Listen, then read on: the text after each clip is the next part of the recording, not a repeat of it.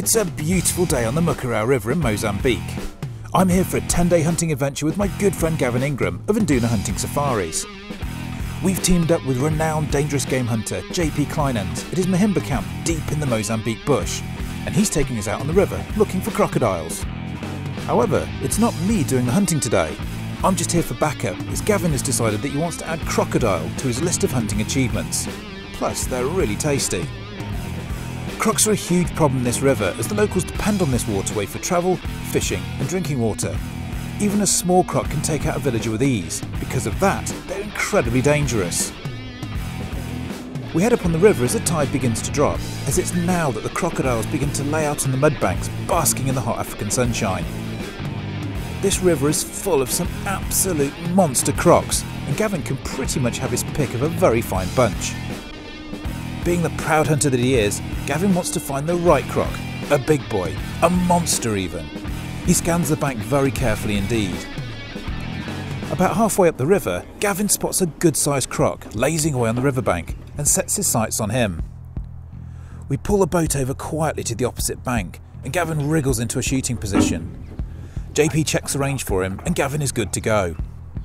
The croc senses danger and turns to head towards the water. He thinks about sliding into the river and making a swift exit. But fortunately for us, he rethinks and stays put on the riverbank. Luckily for us, he's now in an even better position for Gavin to take his shot.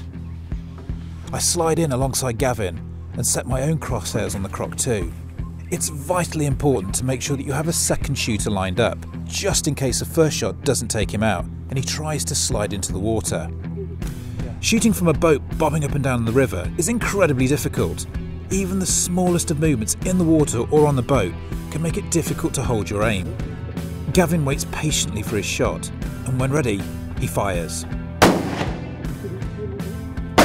Immediately I fire too. His tail wriggles and mouth opens, but he stays put. It's perfectly normal for the croc to react in this way, even to a great shot, as the nerves twitch and the body reacts to the trauma. But you absolutely must make sure he isn't going to slide into the river fatally wounded. Gavin puts one final shot into the croc for insurance and he stops dead in his tracks.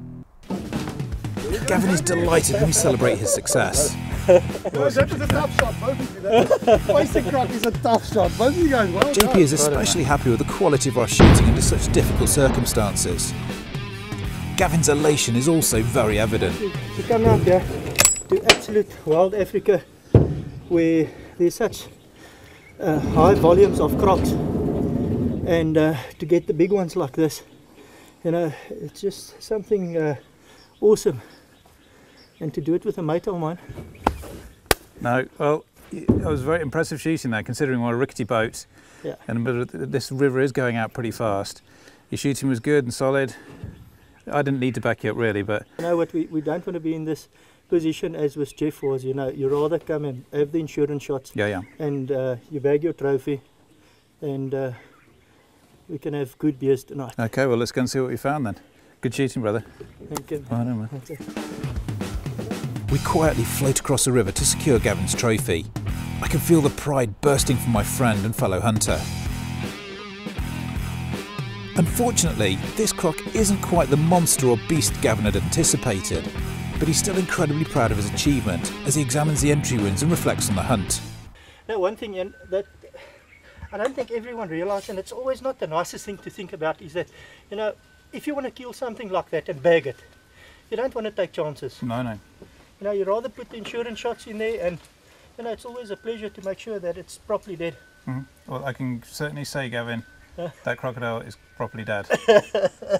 It's not semi-dead, it's not half-dead. Yo, look at that one.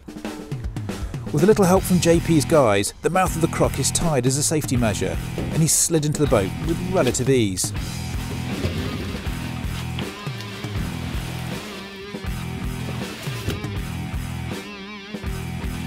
We head on back down the river as Gavin is eager to get his croc hung up and measured so he can really evaluate his quarry. As the sun fades in the African sky, the guys pull a croc off the boat and load him into the truck, ready for the journey back to camp. When we get him hung up for examination, it's clear he isn't the biggest monster in the river, but Gavin has still taken a pretty dangerous animal out of action, in tough shooting conditions. Plus, the whole camp is looking forward to the tender and tasty croc meat. So Gavin, we've finally managed to get your croc back from the river. So tell me about the hunt. How exciting was it for you? And it was really a thrilling hunt for me, you know, just the pure fact that we had to shoot it from the boat and not go through the bush and the savannas and go around, and that conditions was good. I mean, the water was stable, boat was stable, but I mean there was a lot of stuff that we had to take in consideration with 5-6 people on the boat. Everyone was real quiet. I was rocking a little bit myself. You know, it was yeah, but still in the end, you know what, we had good shots.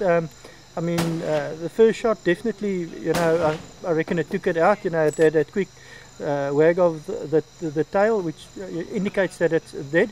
But I mean, you just don't want to take a chance with with an animal like this. And you can only kill it once, but you got to make sure it goes down straight away. Absolutely. No, and we did it, and I'm sure the guys will see from the replay. The most important thing for me, or the most interesting thing, should I say, was seeing how closely the locals live with the crocs. At one point, we saw a croc actually right next to a boat ramp. No, it's crazy. I mean, these. I mean, that's why they get killed. You know, next to these rivers. They're right next to the river.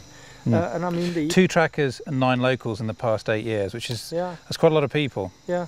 I mean, even if you look at the boats that they're using, I mean, it's a half log, you know, which is carved out. I mean, what protection could that give you, you know, if I mean, something like this comes for your hippo? Luckily, Gavin, the big white croc hunter, turns up and shoots this.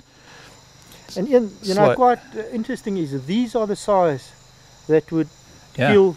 Well, look at these teeth on here, yeah. That would kill people. You These know, are much sharper than the ones, and they're fast, more agile in the water, a lot more dangerous. Yeah. And well, this one's not very dangerous anymore, but no. So congratulations on another great hunt, man. No, what a lovely day. And yeah. Thanks for sharing it with me. Yeah.